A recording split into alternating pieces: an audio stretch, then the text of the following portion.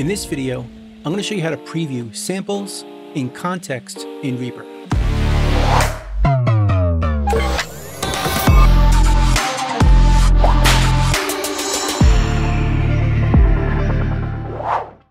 Now the purpose of this video is to show you how to preview your samples, or in this case, drum samples, in real time in context in Reaper. In other words, while a song is playing, we could hear how the sound's going to work with the other sounds in our production. So I have a project set up here with some programmed drums, a bass, and a guitar loop. Let's hear it now while viewing the MIDI notes.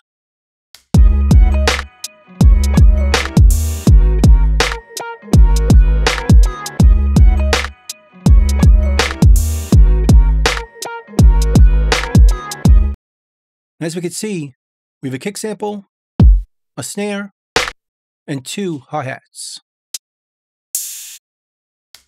And if we go to the effects on the drum track, we can see I'm using 4 samples in here, using Resample-matic 5000 as my sample playback. But in this situation, I want to try out different samples to see if a few of them work better with the sounds around this.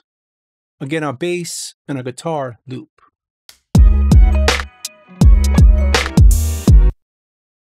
So let's start off with the kick. Let's close this. I'm going to go to View and choose the Media Explorer, which you could also open up using the keyboard shortcut Alt-Control-X on the PC or Option-Command-X on the Mac. Choose it, and that opens up the Media Explorer, where we can find drum samples that are on our computer. Everything in this video I downloaded myself and created a sound library folder. And we can see I have folders for different types of sounds. Like my kick folder, if I open it up, I have multiple folders with more kick samples. But to make it easier to find these and see them all and hear them all together, I'm going to choose this folder and right-click it and make a database of this folder, which puts it over here. I'm going to rename it Removing DB. Now it shows up here, and over here, you can see the folder's name along with the sample's name. So I can see and hear all my kicks in one place, making it much easier to hear them in context with our song. Now typically, I leave this option on, which is going to automatically preview my samples when I click them.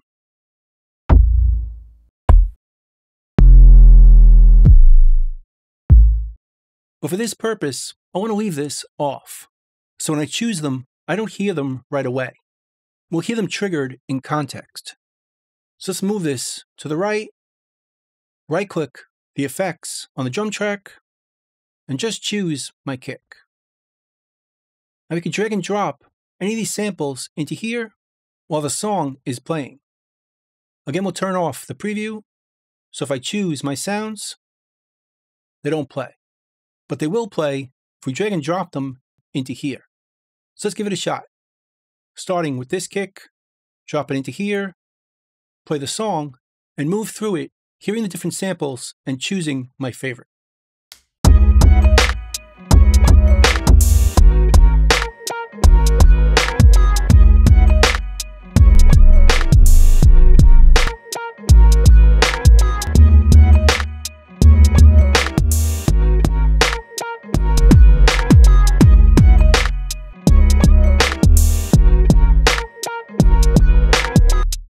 I think I like this one.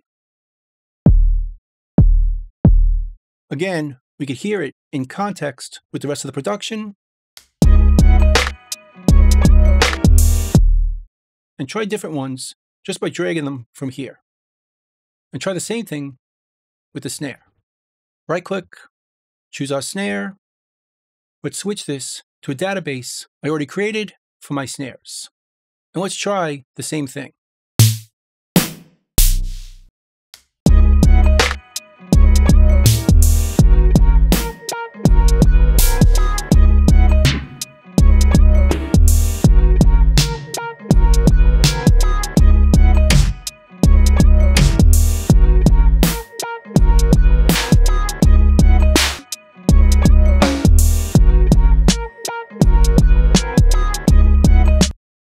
I think I'm liking this one. Again, we heard it in the context of our production to see if the snare is going to work with our bass, the guitar loop, and the other drums we already chose.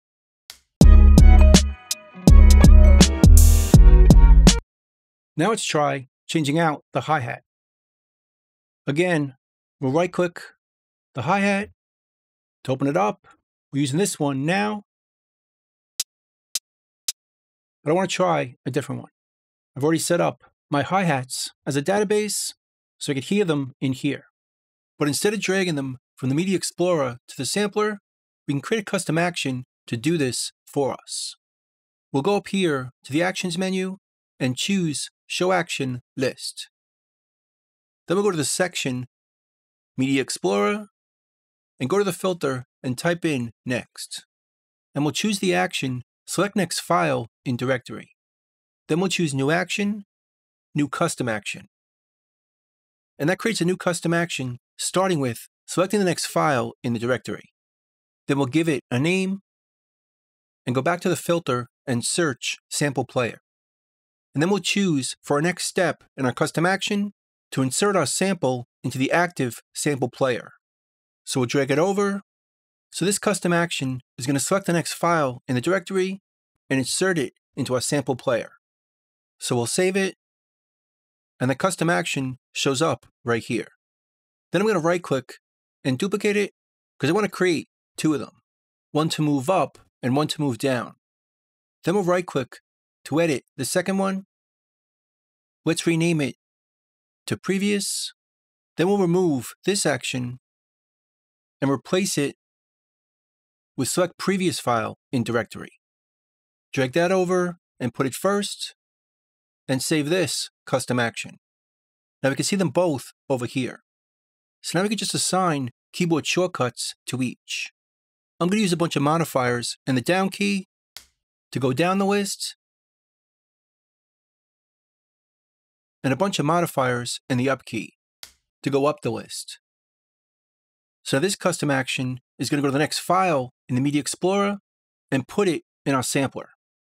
And this custom action is going to go to the previous sample and put that one in our sampler. So now, instead of having to click each one and drag them over, we could just use our keyboard shortcuts. And they're not just chosen, they're also added to the sampler. And we can go down or up our list. So now we could do this while our song is playing and hear each sample in context with the music.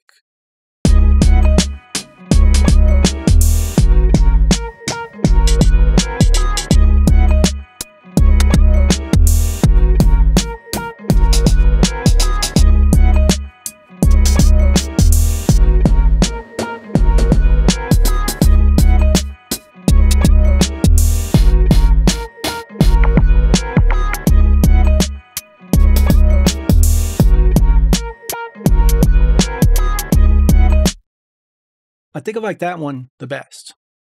As you can see, by using this method, we could hear them in context with our song, giving us the ability to preview them in the production. So that's pretty much it. That's how to preview samples in context in Reaper. I hope you learned something, hope you could use it, and I'll see you next time. Thanks.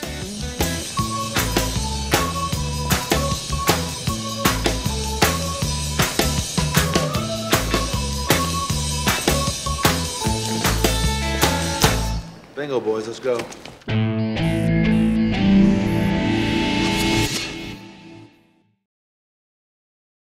Bye.